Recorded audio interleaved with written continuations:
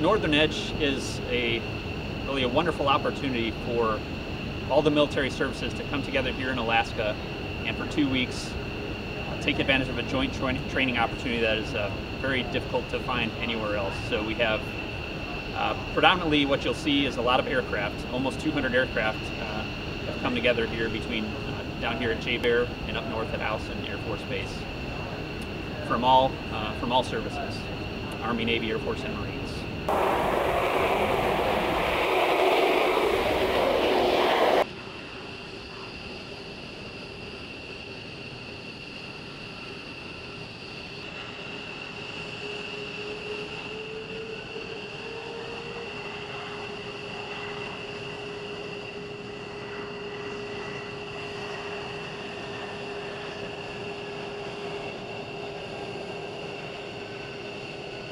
We have about a total of 6,000 between the 4 services. And besides the aircraft that I mentioned, we also, that the public may not see, unless they're way out in the Gulf of Alaska, we have 3 Navy destroyers, a submarine, and then we also have some land forces.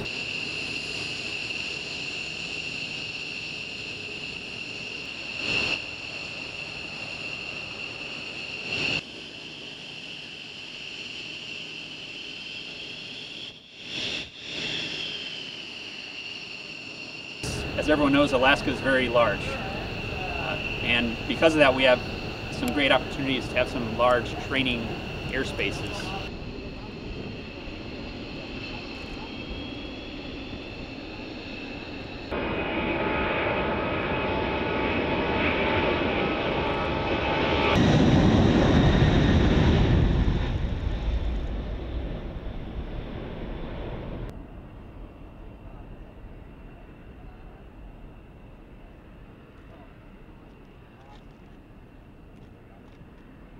So far so good, you know, I mean, everything, it's obviously tests, so we're testing these new capabilities, and, you know, our job is to find the kinks and bumps within our capabilities, but, I mean, it's a very robust process, and we're getting a lot of data, a lot of experience.